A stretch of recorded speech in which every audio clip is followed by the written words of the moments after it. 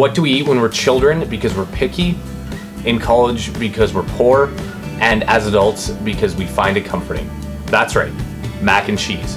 But with all the cream, butter, and cheese in it, it's bad for you. And as we get older, we become a lot more sensible about those types of things. With that in mind, I've recreated your mom's mac and cheese, all the comfort, less than half the calories, and 0 cholesterol. So stick around, won't you? My name's Shaun Sanders. Welcome to Appleseed.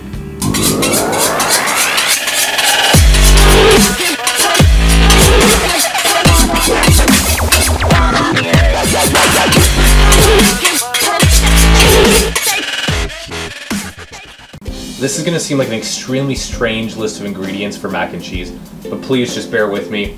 I promise you this is a creamy, comforting, and super satisfying mac and cheese that your mom would be proud of. Alright, let's get into it. Here's what you're going to need for my vegan mom's mac and cheese. So we've got some onions and garlic for some base flavor. The orange color will come from our carrots. The creaminess will be thanks to cashews.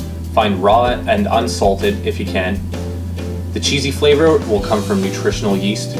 And of course, what's mac and cheese without macaroni? I like to use the elbow mac, just like mom, but you could easily use penne or rigatoni if you wanted to. So I've got a medium sauce pot here over medium heat with just enough coconut oil to coat the bottom, maybe 1 teaspoon. We'll go ahead and add our onions, garlic, and carrots. And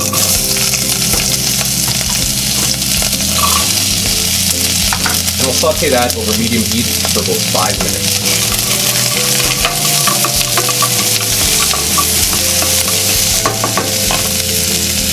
So it's been 5 minutes.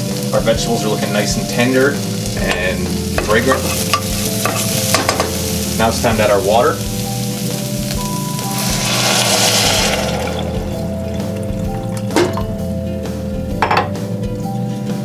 We'll bring that to a simmer, cover it, and let that cook for 20 minutes.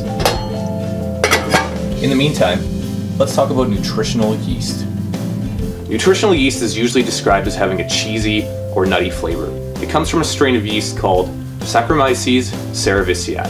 To produce it, the yeast is typically cultured for several days in some sort of growth medium, usually glucose.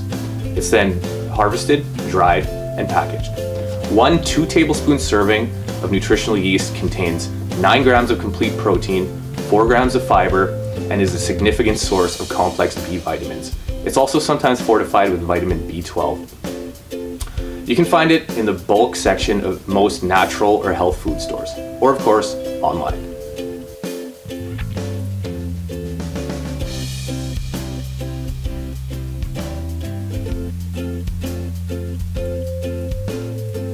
So it's been 20 minutes, our veg is nice and tender. I've loaded everything into the carafe of our blender. Now we're just going to go ahead, we'll add our cashews, our nutritional yeast,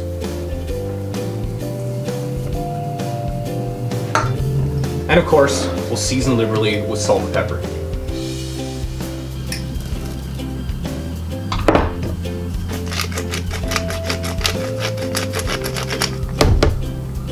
Now we'll just take this whole thing for a spin on high for about 1 minute.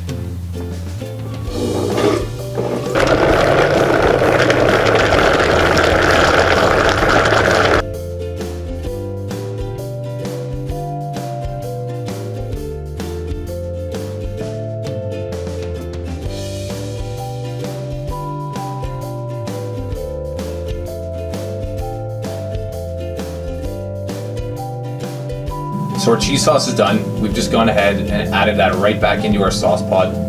As you can see, it's thick, it's rich, it's creamy, and it bears a remarkable resemblance to a processed cheese sauce. We'll let that simmer for 10 minutes. Meanwhile, get a pot with water on and start cooking some mac. So we've cooked up our mac, drained it, and put it back in the pot.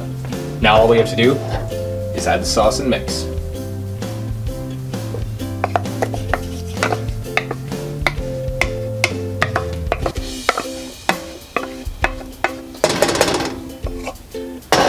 As you can see from the simmering process, the cheese sauce has thickened up slightly. Look at that. just like Mom used to make. So everything's ready, it's time to plate up. For this, I like to use one of those old-timey Corningware dishes like you'd find at your grandmother's house.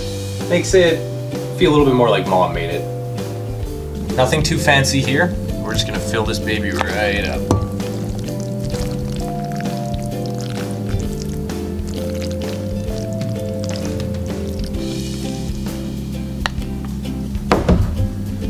And there we have it. Mom's mac and cheese made vegan. Let's review what we like about mac and cheese. It's quick, it's cheap, it's comforting, and even picky eaters love it.